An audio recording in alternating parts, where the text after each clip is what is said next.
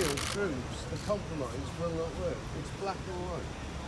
We have to remain in the European Union. There is no compromise with those that voted leave.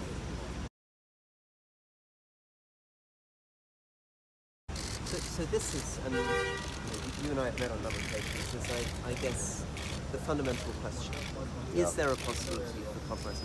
You feel very strongly there isn't, and I have colleagues in Parliament who also feel on the completely other side of the debate, on the no-deal Brexit debate, that there's no room for compromise. I think we can come together as a country. I think we can compromise.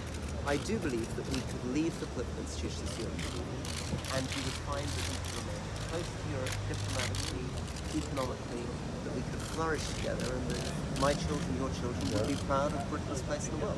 3 years on, people have changed their minds. They see the mess we are in, and to Brexit just creates years and years of division.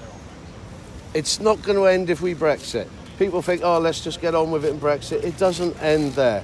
It ends when Article 50 is revoked, or it comes back to the people for a final say. The only end of this has to be compromise, a realistic compromise, that if we hold a second referendum and people in the way that you suggest would a vote remain, it would be a very uncomfortable relationship with the European Union. It would lead to more decades of division. But I respect absolutely your view. I know you feel it passionately. There are many people in the country who will be cheering you when you say that, just as there are many people in the country who are cheering my colleague Mark Francois when he's arguing for no-deal Brexit. But I think in the end we're going to have to come together. Thank you. All right, thank you for your time.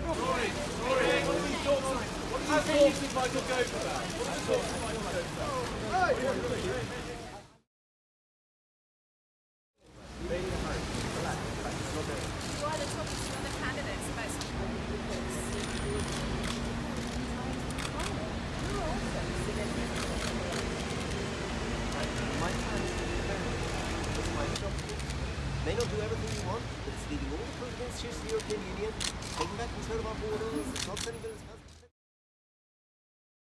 Rory Stewart, who's convinced keeping the current Brexit deal, somehow persuading Parliament to back it, is the only show in town. All these other people somehow believe that by shouting and saying, I'm going to take Britain out, that they have some magic way to do it. It's like some man stuck on a zip wire. I mean, you can wave the Union Jacks all you want, but you're not going it.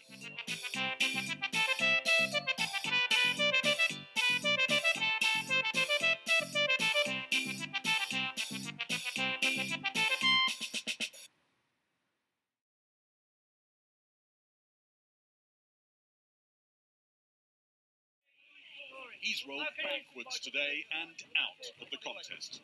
Rory Stewart campaigning earlier this morning. The rank outsider who made so much progress in this campaign, much to the annoyance of many fellow Tories.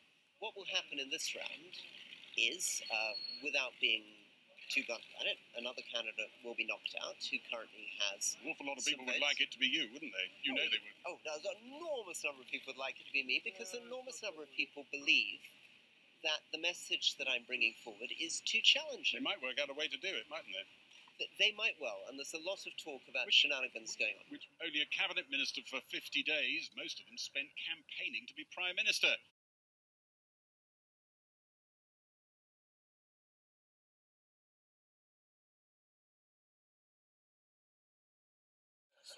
But while he grabbed much of the limelight, what he needed was more Tory MPs on side. Tonight, they slipped away. You talked a lot about realism, but isn't the reality you were never a serious contender?